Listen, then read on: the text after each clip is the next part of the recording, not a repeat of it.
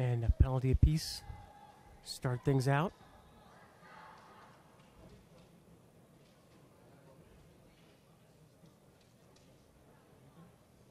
Yeah, we've spoken about that penalty before, where you just close your opponent's grip down and you don't do anything positive as a result of it. Strong gripping is part of judo. You want strong gripping, but you have to do something positive. Negative gripping is not allowed in judo. Nah.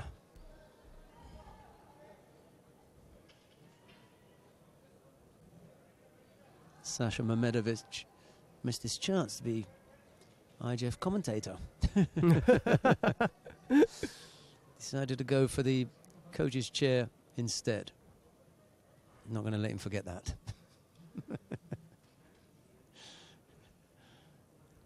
He embarrassingly came and told me about the coach's coaching job. He said, "Hey man, I'm really sorry, but I've just been offered a job coaching Canada." And since then I've pretended that this would have been a much better gig for him. Every time I see him, I tell him how disappointed I am in him. He's doing a great job. And the Canadian team works well for him, and he's much better suited mat side than up here in the Mike heavens. side? Well, we'll get him one day, you know. Even if only as a guest presenter. He's got his hands full at the moment. He's got some good young up-and-coming judoka as well to slot into the team and take forward.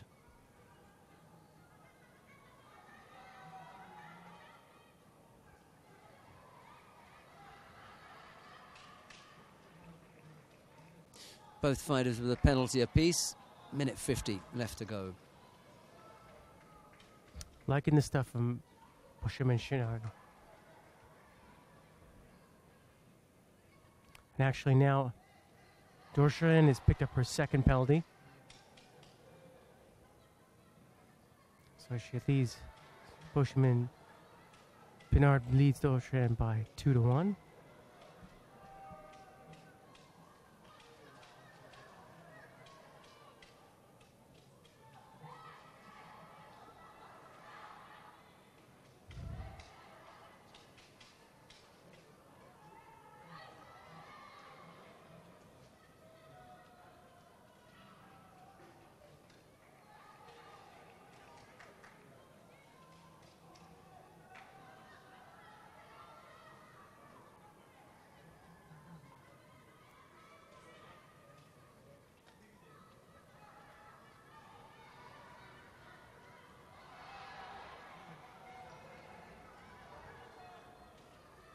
Good exchanges here of Ashiwaza.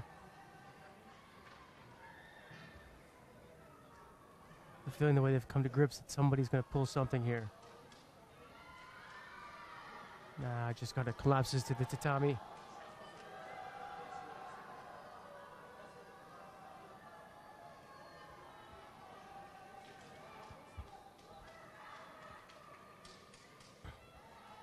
Canadian goes right to work.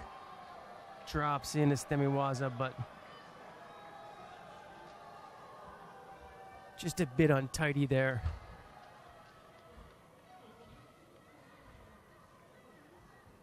Still isn't penalized.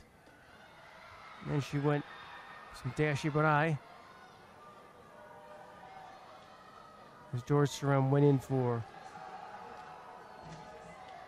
maybe a seonage. 27 seconds left, and now it's all evened up. 2 penalties apiece.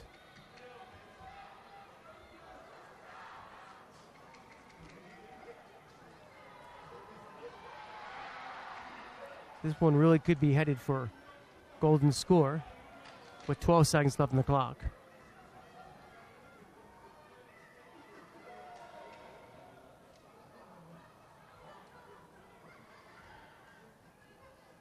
I believe a bit of conditioning is coming into the game here. See, it would have been far less stressful for Sasha to have been up here. You can see it written all over his face, you know.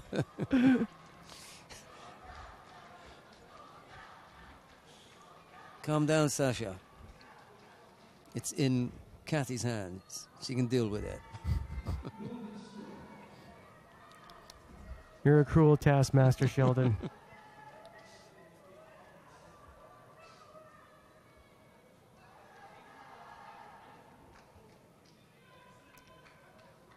Well, Beauchemin Pinard kind of let Dorjsuren right back into it.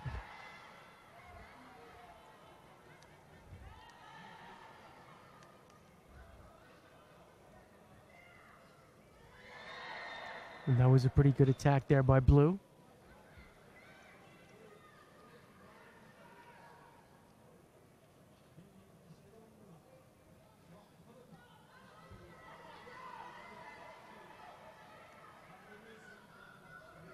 Yeah. Big Kosoto attempt.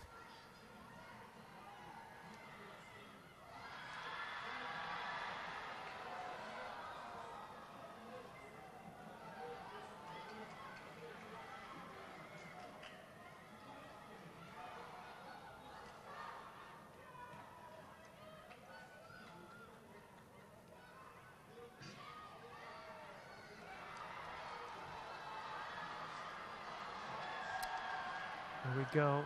Nope. Dorjsuren had a glimpse at Osai Komi there.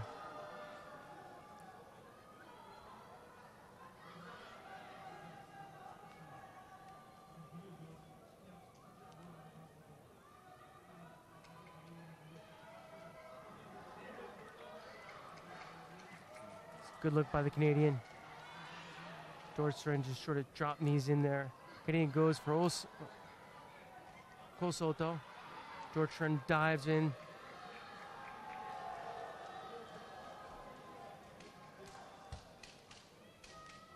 The intent is there. I just don't know right now that the conditioning to actually pull off a throw here. Might come down to somebody just making a mistake.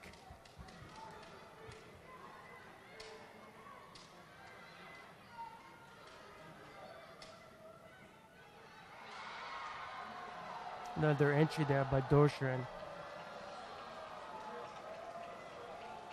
She's actually looking better from that standpoint. Another one of those. They could one more. And it may not take that. Erdenatod Kishikbat is the Mongolian coach who's just screaming for a passivity penalty to be given to Beauchemin Pinard. David and I are going to be of the same opinion here. This is going to be harsh. Because they both made such big efforts here, but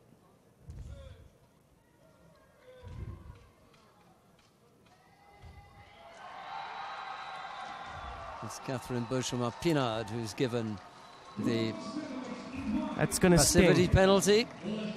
So close. That's going to sting.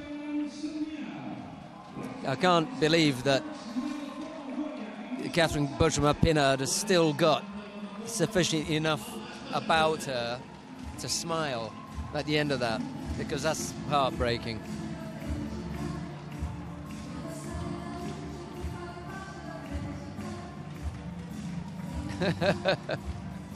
The Mongolian fans are eating it up. And they've got two of their men in contention for bronze medals as well. Fifth place finish for Catherine Beauchemin Pinard. No shame in that at all. A good effort from the Canadian. A long day, 55 fighters in there.